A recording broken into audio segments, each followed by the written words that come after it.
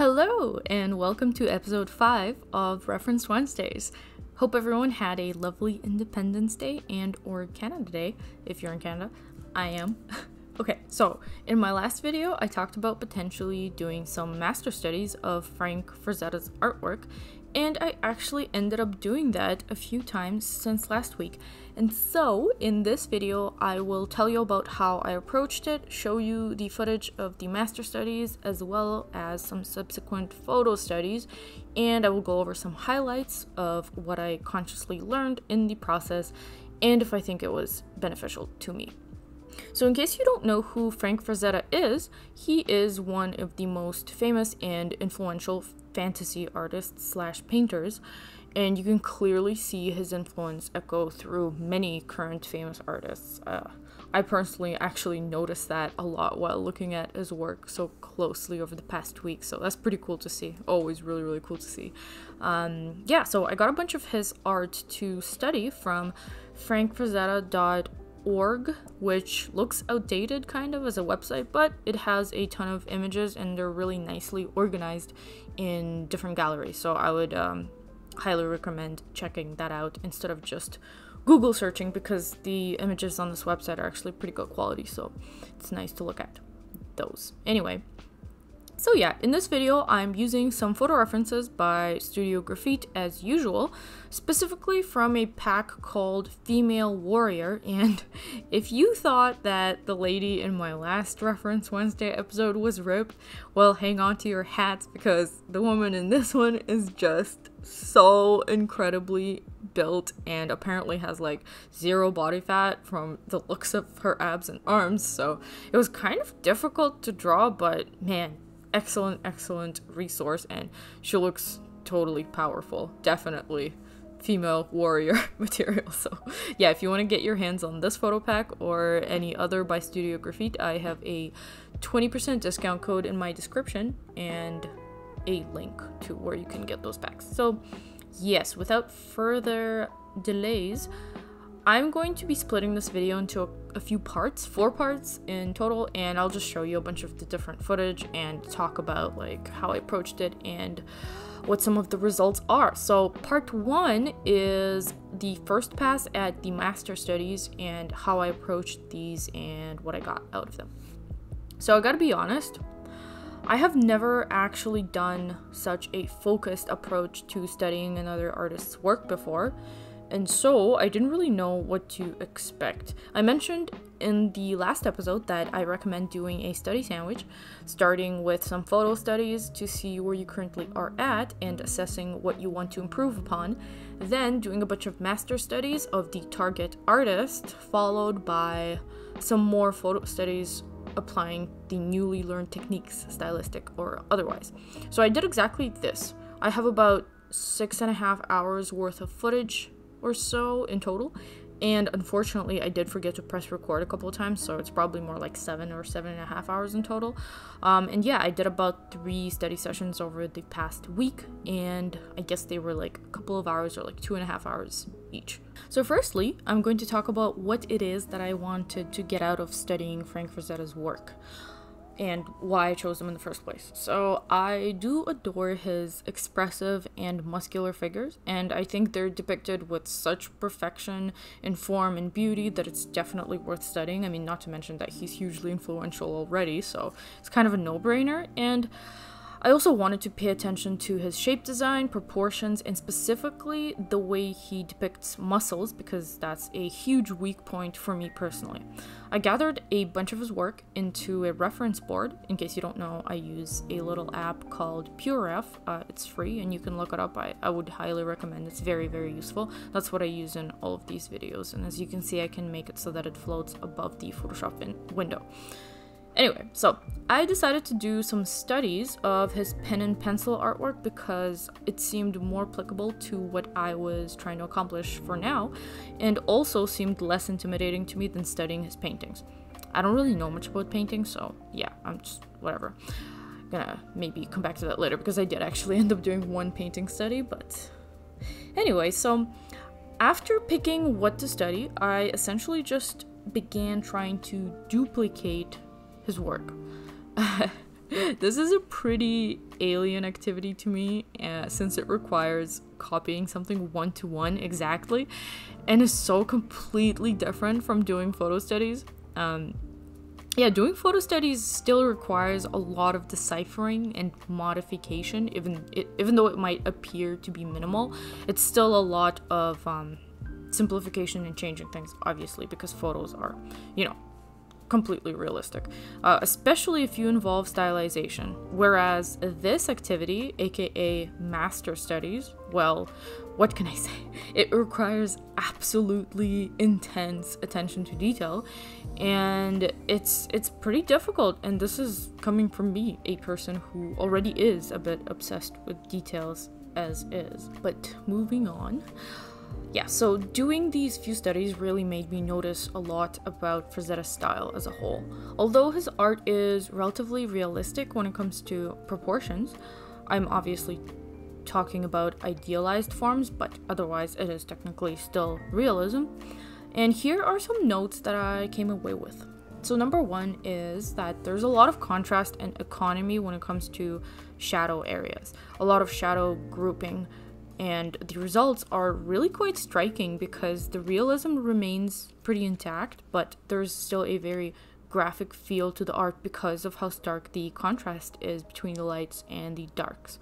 I know this is a pretty standard comic book type of approach, but to be honest, I seldom see comics that come anywhere near this level of contrast mastery. So yeah, definitely a lot to learn here from this. And number two is that there is very nice use of different textures all over the place. So I love the way that he approaches hair specifically, and the fabric as well. And there's honestly a lot to observe, and I mostly only really focused on studying the figures, but I did notice that the way that he draws trees and foliage is also incredible. So there's a lot that I can study from that as well, maybe hopefully in the future. Yeah, and lastly, number three is the hatching direction. So this is the one that really stood out to me as something that I can seriously learn from.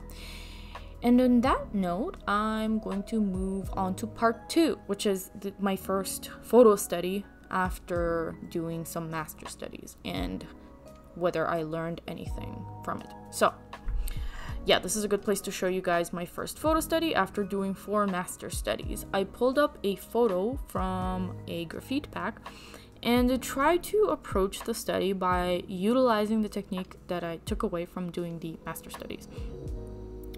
I purposefully did not look at any of FRAZETTA's art while I was doing this photo study because I needed to activate my brain and try to remember what I learned with muscle memory and just, you know, by thinking about it instead of relying on referencing his art.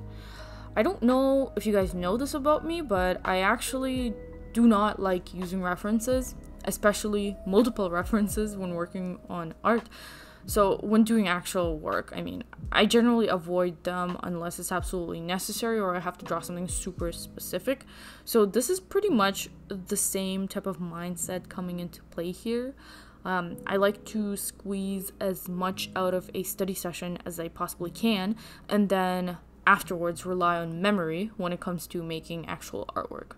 And by actual artwork, I mean artwork that is not warm-ups or studies and is either for commercial purposes or if I'm doing something personal. So yeah. Anyway, let us discuss the results of the first photo study, thus a completion of the first study sandwich, as I apparently like to call it. So yeah, I was not too happy with it, but it was okay. So what I noticed right away is that I obviously failed to be economic with the shadows and did not group them properly to create stark contrast. This is technically alright because, as you can see, the reference photo wasn't very contrasty to begin with, and the leg area especially was a bit murky in the photo, so it was kind of hard to see what's going on there. But I still found the result of the study kind of underwhelming overall. And so I decided that the worst thing about it is probably the fact that the hatching is just all over the place in terms of direction. It suddenly stood out to me how organized FRAZETTA's hatching is and how pleasing to the eye the result of that can be. So I decided to do a couple of more master studies to focus on that specifically, and I also squeezed in one painting study as well, just because, I don't know, I was curious and I wanted to give that a try as well. And by the way, I totally forgot to draw a bikini top on this lady. Thought I'd mention that because it looks ridiculous without it, but oh well. Maybe I'll draw it in later, I don't know. So yeah, this takes us to part 3, which is rest and study sandwich number 2. I wanted to quickly talk about how important it is to take a rest from doing intense studying like this.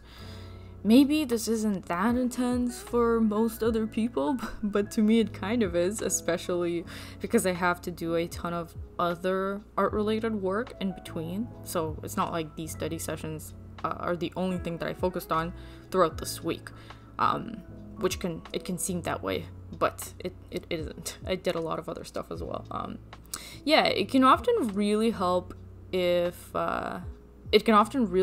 digest what you learned and come back fresh. I think it's more efficient in the long run to use your energy in bursts while maintaining a healthy level of rest and like doing other types of activities as well, rather than just draining all your energy into one thing, art specifically in this case, or improving or something like that, over the course of like weeks until you're completely burnt out and feel like death. I must say I have definitely been there, and I never want to go there again. So yeah, just a quick point of advice, drink plenty of water and get a healthy amount of sleep, you guys, and make sure you eat and take breaks, because I know that if you get obsessive about stuff like this, like I've known many people who just completely fail to take care of their earthly vessel, and so you should definitely never forget to do that and take a weekend off if you can. But anyway, so yeah, I did take a long weekend off, and when I got back home, I decided to do another study sandwich. So I started with a couple of photos one more time. Let me just say that this model is absolutely incredible, and the photos I used here are from the female warrior pack I mentioned in the beginning. Link in the description for that. So I did a few studies as a warm-up and to assess the current state of things once more. I decided to, I gotta say that since I started doing these warm-up sessions and figure studies, I think I have gotten a lot better at eyeballing proportions.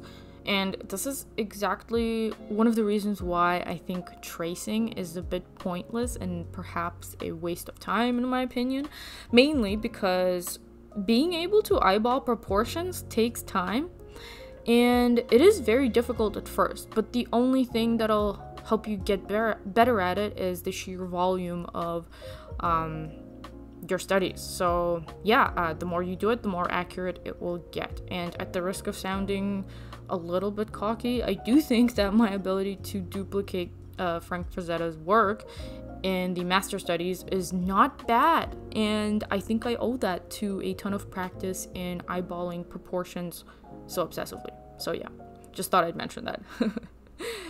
Yeah, so thanks to this model, I think I seriously leveled up in my understanding of arm muscles. I struggled a lot with them in the past, just because there are like so many muscles clustered in such a small area of the body, you know what I mean? But these slow and meticulous studies actually helped a lot, and so after I started to get bored of doing them after about an hour or so, I moved on to doing some more master studies. And this time I decided to attempt a quick figure study from one of Frazetta's paintings. Most of what you will see is me struggling with digital painting as usual. I also like to eyeball colors and try to just find them in the color wheel or the color square, whatever you might want to call it in Photoshop. Yeah, without actual color picking, because I feel like this personally helps me. But as you can see, I'm not the best at it, so a lot of the colors are a bit off, which is totally fine. I think I just personally really like the challenge, and I think it helps me understand where certain colors are located in the color wheel type of situation. So yeah, I think I want to try to do some master studies of Frank Frazetta later, actually in gouache or some other sort of traditional medium, because I found that the digital painting is just kind of tedious, but also there's just something off about it. It's like, it just looks too digital to me. I don't know, even though I tried to do the canvas texture and I tried to use like traditional looking brushes, I think I still will benefit more from doing some of these studies in actual paint on paper. So yeah, something for the future I will probably attempt to do at some point.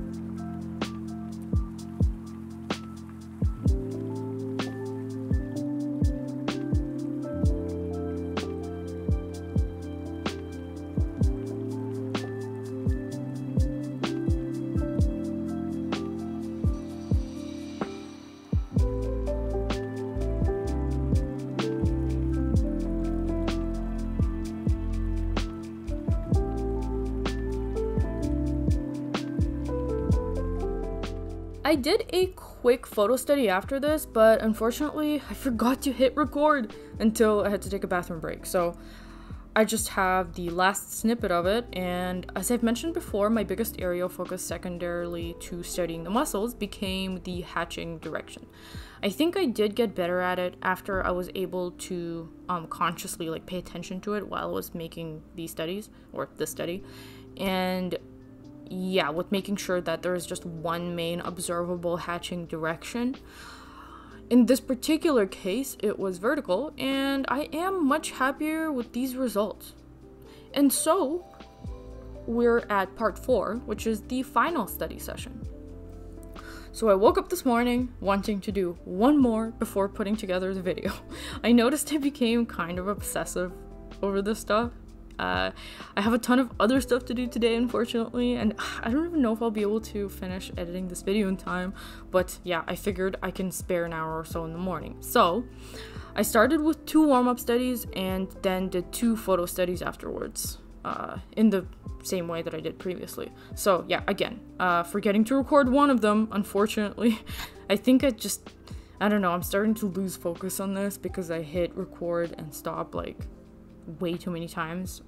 Yeah, anyways, I gotta conclude this video pretty soon, so I'm just gonna show you an extremely sped up version while talking about one thing that kind of stood out to me that I think is important. So, and that thing is the fact that progression is not linear.